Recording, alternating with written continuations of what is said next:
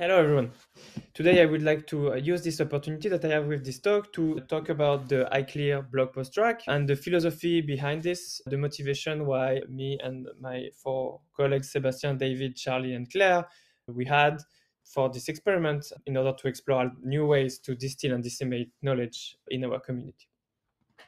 I think one of the main motivations for us comes from the lay of the land in our community. Basically, the privileged publication format these days in our community is through conferences. And with these large conferences such as ICLR, ICML, or NeurIPS, every year thousands of papers are published in this top-tier conference. As an illustrative example, more than 1,000 papers got accepted this year at ICLR. So for all of us, I think it's fair to assume that it's very challenging to keep track of the latest advance in the field and in a specific topic.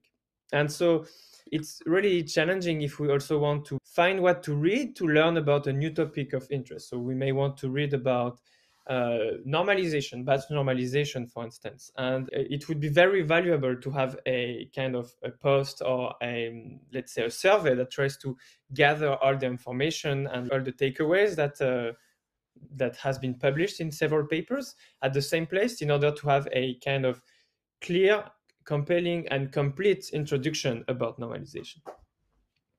Another motivation for us was the fact that nowadays it seems that we have some challenge in our conferences to pinpoint impactful work. So for instance, the NeurIPS experiments illustrate this idea where it has been shown that there was like a very small correlation, let's say at least, between the ratings given by the reviewers and the actual impact, future impact of the accepted paper measured by the future number of citations. And so in some sense, it feels like we are a bit in a sort of reviewing crisis and so on. But the idea with blog posts would be to basically provide a sort of like external feedback after the publication of a paper. And so it's kind of a complementary way of iterating on papers. Also, like this challenge, the challenging aspect to pinpoint impactful work was mentioned as a motivation of the recent TMLR journal. Also, since a couple of years, it has been noticed that we are in a reproducibility crisis.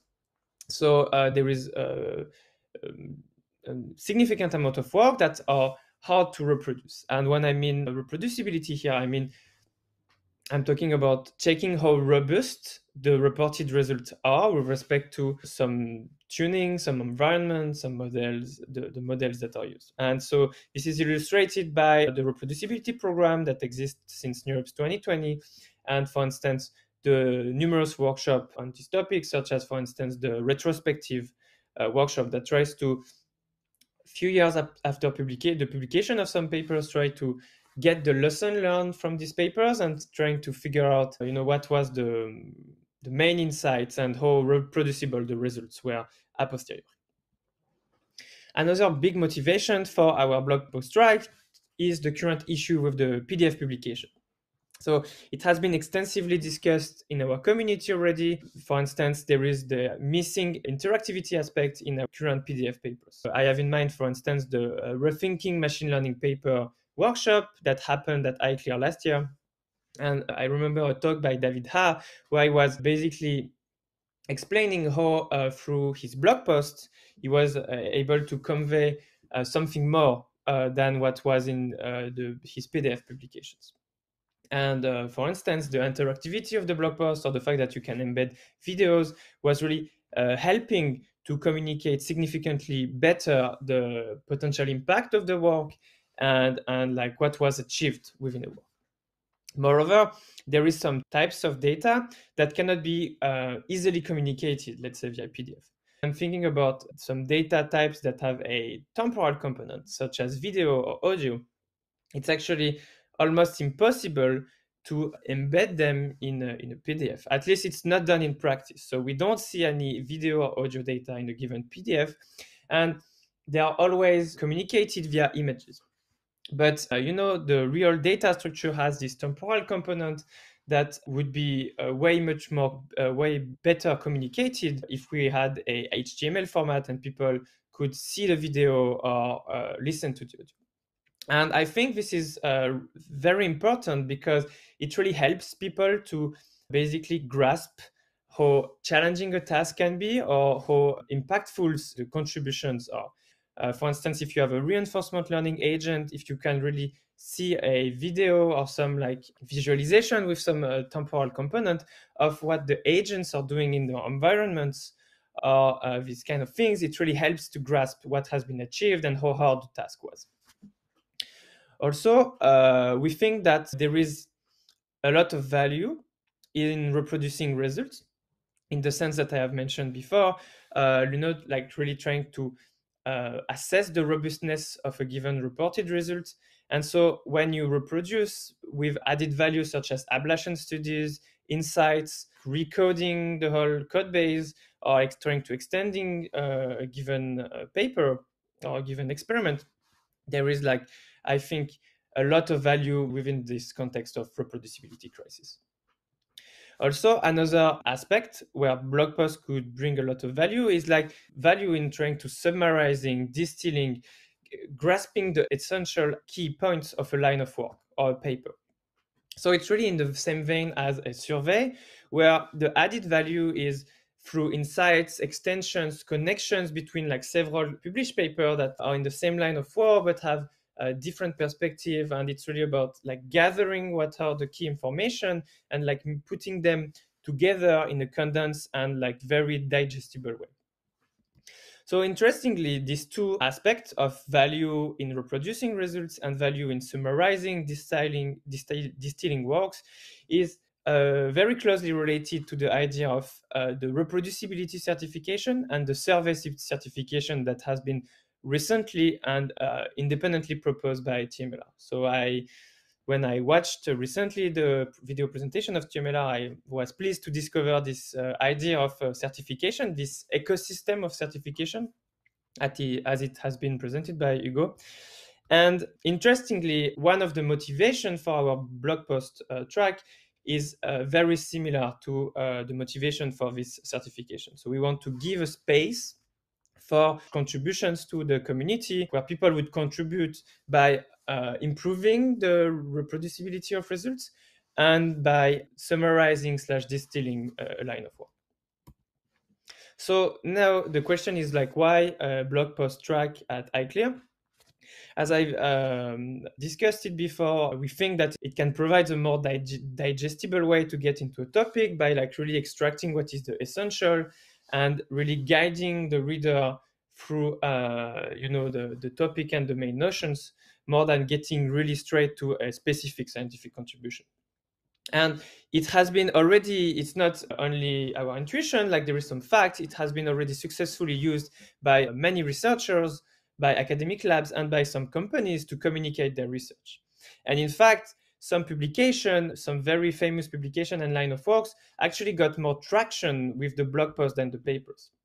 And one reason behind this is that it's really more intuitive and simpler to interact with the blogs, to interact with the model and the results that are presented. But in all these examples, one of the main problems is that it seems that it's always well-established research or big academic or labs or big companies that are publishing blogs. And it illustrates this accessibility issue that basically maintaining a blog is very time-consuming. And it's almost basically impossible to publish a blog post standalone. If you want to publish a blog post, you have to invest in a blog itself. And you may have to publish many blog posts in order to gain visibility and recognitions. Thus, the incentives are really only long-term. And so overall, it's very hard to get a recognition for a single blog. So that's why we wanted to do this experiment this year with the ICLR blog post track, where we would have a blog post track with peer review. And really the point would be to give this opportunity to younger researchers that have gathered knowledge about a given topic to publish a standalone blog, and without the maintenance burden and without the fact that they have to find a template and so on. So for our call, we decided, for the sake of these experiments, to reduce the scope of our call and to basically focus on posts that distill and discuss previously published paper at ICLR. So that the goal was really to have a smaller scope and really to make this blog post track about the ICLR conference.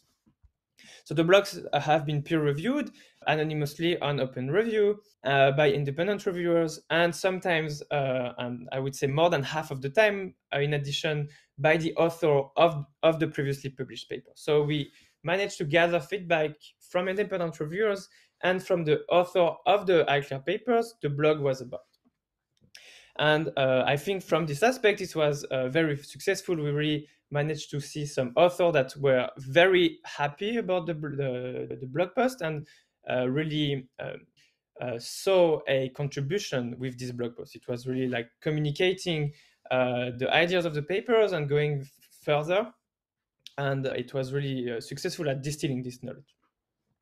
So the blog posts are published on our website currently under a unified template. And what is great for the author is like there is not the maintenance burden and there is no advertisement burden, because they will be advertised through actually this presentation and through the ICLR conference. And the goal is that these contributions, if relevant, could be cited just like another scientific contributions. And that's really the idea. Like by bringing these new insights, there is some value, or like by reproducing results and adding some new follow-up experiments, there is some value that can inspire new works, and so they should be cited just like another scientific contribution if relevant. Also, something that we are experimenting this year is like we are trying to support comments on the blogs.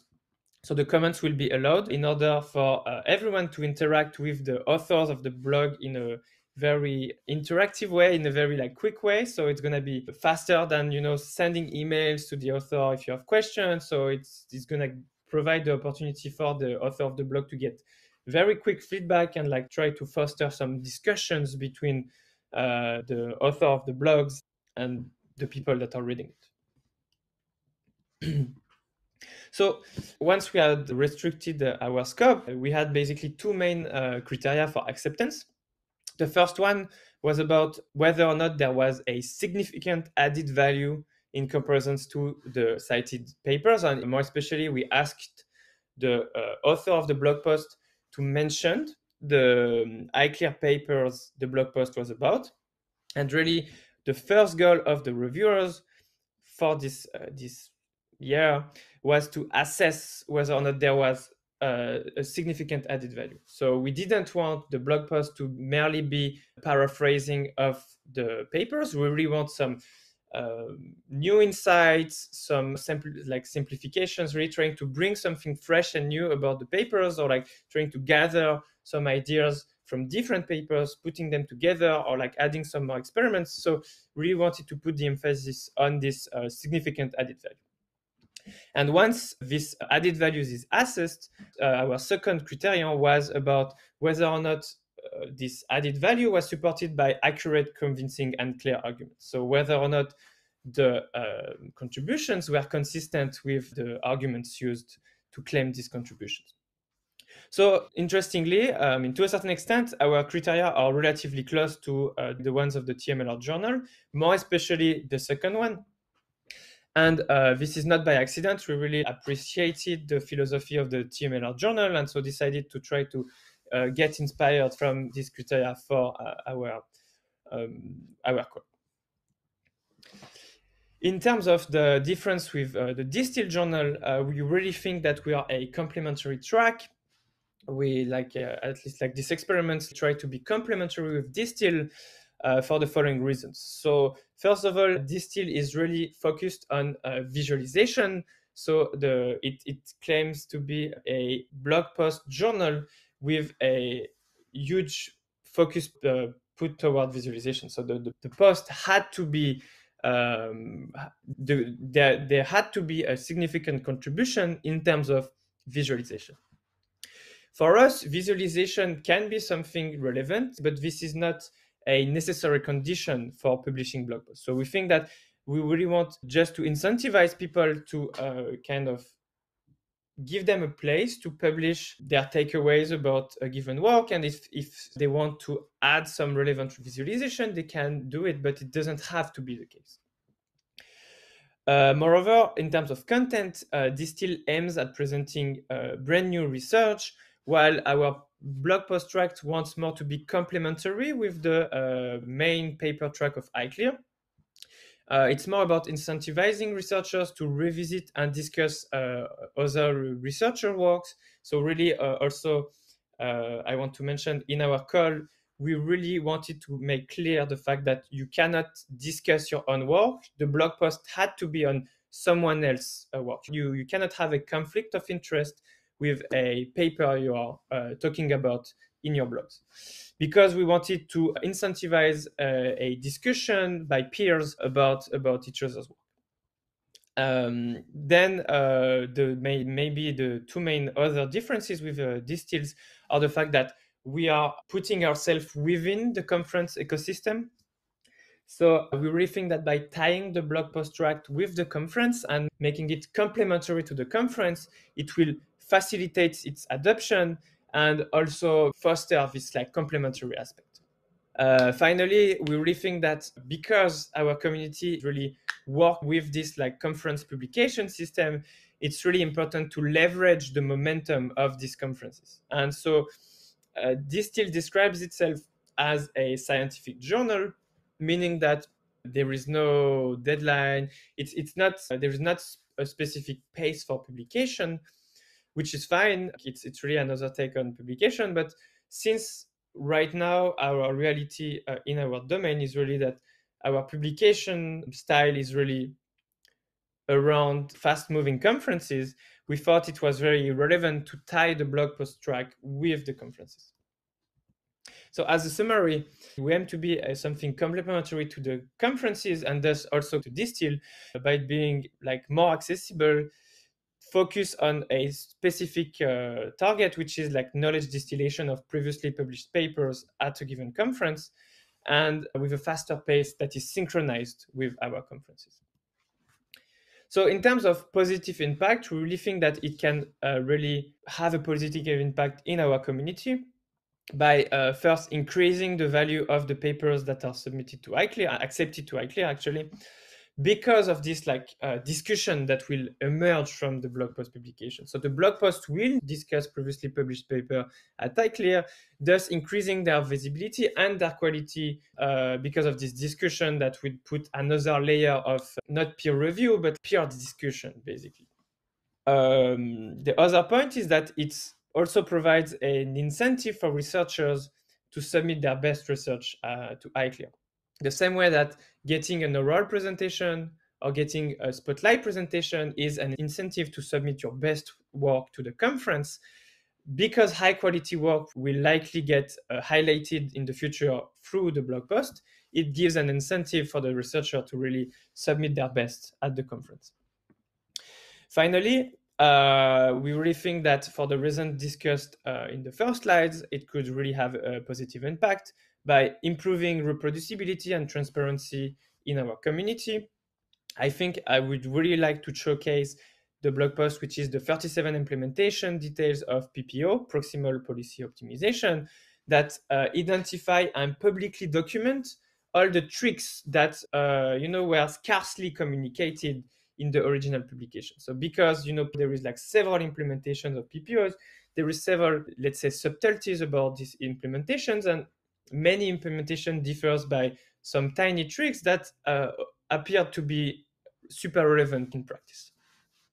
Also, we think that this blog post has really a scientific value by itself by collecting the essential theoretical and practical ideas in a given paper and improving their adoption and impact. And for instance, I want to showcase the blog post about generating molecular conformations via normalizing flow and neural ODEs, where the reviewers and the author of the paper were really pleased by how well the main ideas of the paper was discussed, and how like the author of the blog post were able to introduce new ideas and propose very interesting follow-ups. Finally, it promotes accessibility in terms of topics. It's easier to learn about a topic, and I want to illustrate this point with the blog post "Normalization is Dead: Long Live Normalization" that tries to summarize the main takeaways of all these ideas and like summarize what the take have been on batch normalization, on layer normalization, and so on. So one of the main goals of this experiment was also to identify the main challenges that could prevent blog posts to be as relevant as paper publication for our community. And one big challenge we had to face in our blog post track was the challenge of security. Because running a blog post because it's interactive, it's actually some code you have to run, and that's problematic because then there is like some potential security problems. Like you don't want to compromise your computer by like running a blog post, and in particular in the context of double-blind reviewing, you don't want to compromise the computer of the reviewers. So we had to host the submission on a server to make sure that all of them were safe and in order to provide them to the reviewers. The problem is that by doing so, there is now a potential discrepancy between the local rendering of the blog post when the author were working on it and the one that we were hosting on our server. And so we had to kind of find a solution. Like we had made a decision this year to host ourselves on our own server the blog post, but the problem is, there was some discrepancy between what was submitted and what was in the server, and so it's a work in progress. But we have really some ideas on like basically make it in work better for following iterations, and for instance trying to better integrate this to open review and so on. Also, there is the challenge of the template, and more generally the challenge of the tools. Like for LaTeX, there is a whole ecosystem of tools in order to quickly and easily write your paper in a very satisfying format. And there is some tool for the blog post, but they are not as, let's say, widely spread as LaTeX. So there is some like entry cost, like, it takes a bit of time to learn how to use and write a blog post. And there is some work to be done for sure in order to make this more accessible to everyone. Another challenge is really the long-term continuity challenge. That is something that is very important in our community and general in science, is the idea that we want publications to last in some sense forever. Once it's published, it has to be accessible and it has to remain consistent with when it was published. And so this is done through archive and open review, for instance, in our communities for published papers. But for blog posts, it's a bit more challenging because once again, you are publishing some code, some pieces of code. And so basically, it's a bit more challenging to ensure that there will be a long-term continuity for this blog post. You don't want the code to become obsolete, and you really want to maintain the hosting of this blog post. So this is things we have been thinking of. And this year we have made the choice to host all the blog posts on a GitHub page that seems to be relatively robust. But once again, maybe in a near future, we may want to integrate the submission, publication, and long-term hosting to open review. Finally, one big challenge is simply the challenge of adoption. We think that it was a successful experiment and that blog posts are very promising to communicate science. But of course, right now we are just at the state of this relatively small scale experiment. And so there is a challenge of whether or not it will be adopted, and like it's entangled with all the previous questions. But if we are able to solve all the three previous challenges, maybe we will be able to make this format more adopted by the community. So our retrospective about this year exactly, so the blog post track for ICLR in 2022, we had 62 submissions. We were very satisfied with the number of submissions. We wanted to keep something relatively small for the sake of this experiment. And among them, we decided to accept roughly more than 30% of the posts. So like we had 20 accepted posts and 1 invited post. To put this in perspective, to, for instance, the ICLR conference when it started. So I checked, and I think, if I'm correct, ICLR 2013 had actually 23 accepted papers. So interestingly, it's a similar scale, and I think this is normal. The first year, it's the year of experiment, and like if it takes off, then it has the opportunity to grow. So all the posts are currently hosted on our website that is gratefully hosted by GitHub. And we would like to reiterate this experiment for ICLR 2023, trying to implement all the ideas we have to follow up on Discord.